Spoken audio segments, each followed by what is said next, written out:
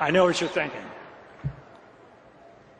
You're thinking, what's a movie tradesman doing out here? You know, they're all left-wingers out there, left of Lenin. At least that's what people think, but that's not really the case. There's a lot of conservative people, a lot of moderate people, Republicans, Democrats in Hollywood. It's just that conservative people, by the nature of the word itself, play a little more close to the vest, and they don't go around hot dogging it. So,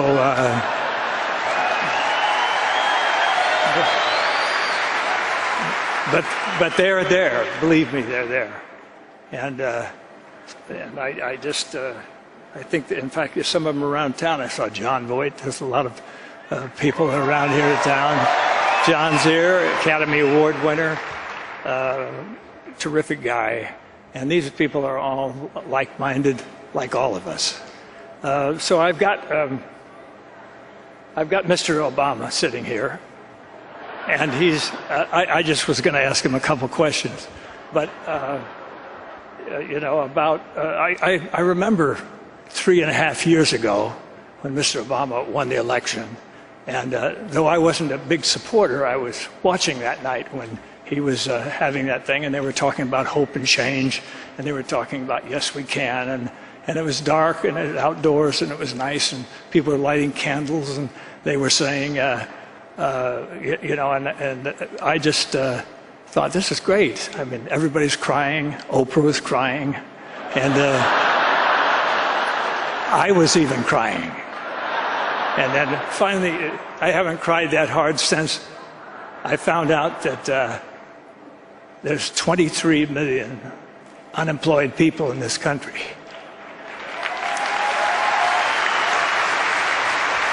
And now that is something to cry for, because that is a disgrace, a national disgrace, and we haven't done enough, obviously. This administration hasn't done enough to cure that. And whatever interest they have is not strong enough. And I think possibly now it may be time for somebody else to come along and solve the problem.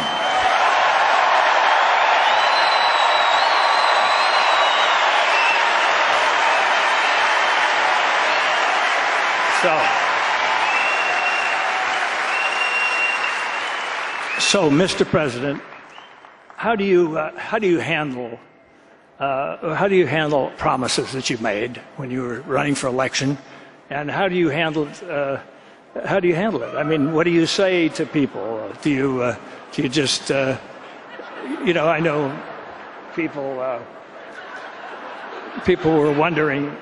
You don't have it, okay? Well, I know even some of the people in your own party were very disappointed when you didn't close Gitmo. And I thought, well, I think closing Gitmo, why close that? We've spent so much money on it. But I thought maybe it's an excuse. What do you mean, shut up? Okay. I thought it was just because somebody had a stupid idea of trying terrorists in downtown New York City. Maybe that was it.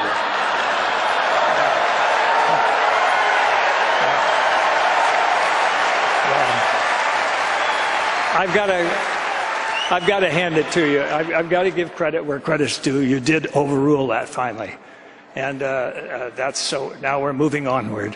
And I know I know you were against the war in Iraq, and that's okay.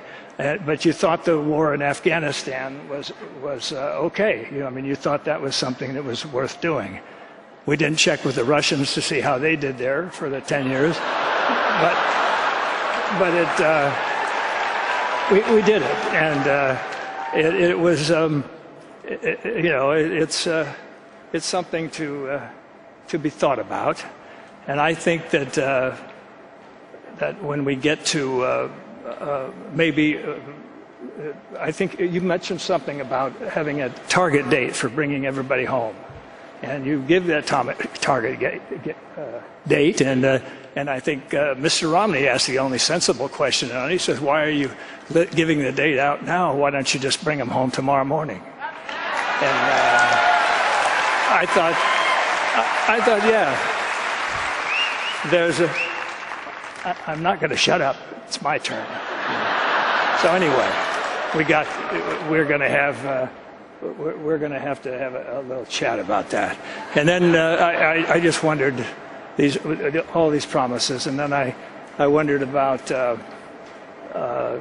when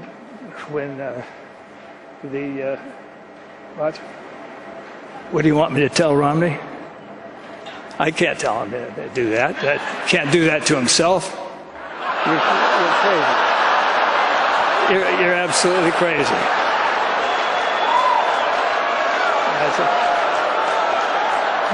You're getting as bad as Biden.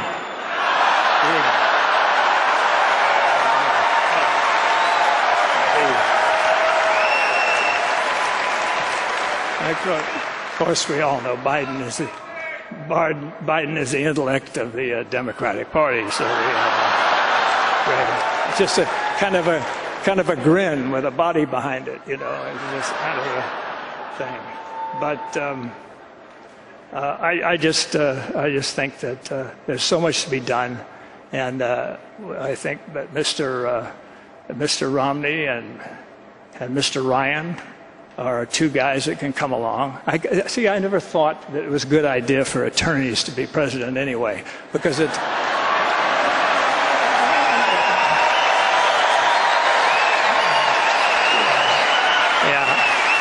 I think attorneys are so busy. They're always taught to argue everything and always weigh everything and weigh both sides, and they're always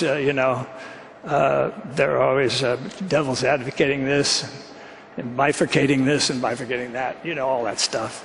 But I think it's maybe time. What do you think for maybe a businessman? How about that?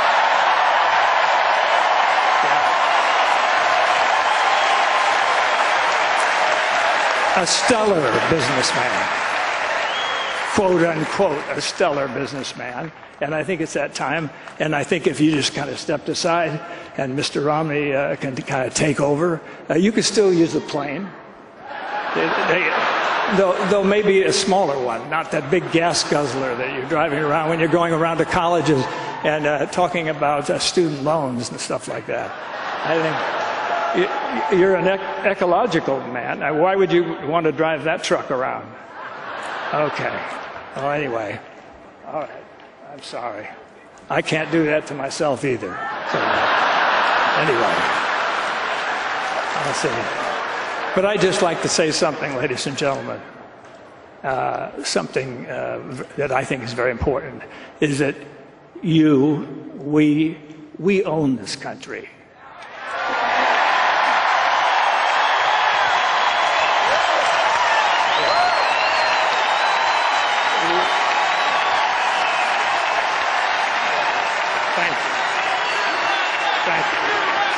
Yes, we own it. And it's not you owning it and not politicians owning it. Politicians are employees of ours. And so they're just going to come around and beg for votes every few years, and it's the same old deal. But I just think that it's important that you realize that and that you're the best in the world. And whether you're Democrat or whether you're a Republican or whether you're libertarian or whatever, you're the best, and we should not ever forget that. And when somebody does not do the job, we've got to let them go.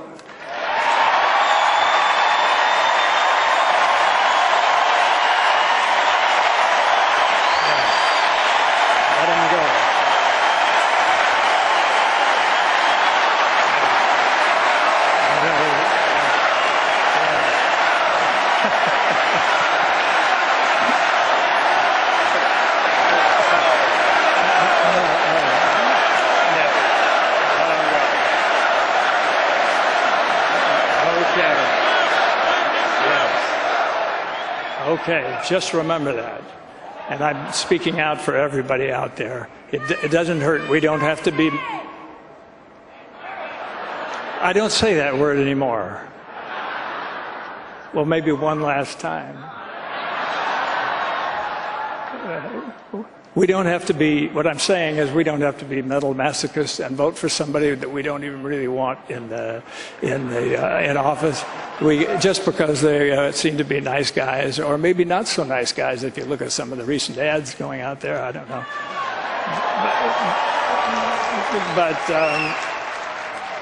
Okay. You want to make my day, huh? All right.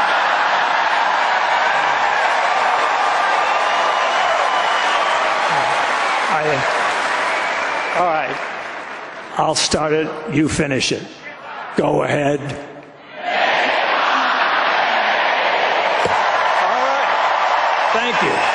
Thank you very much.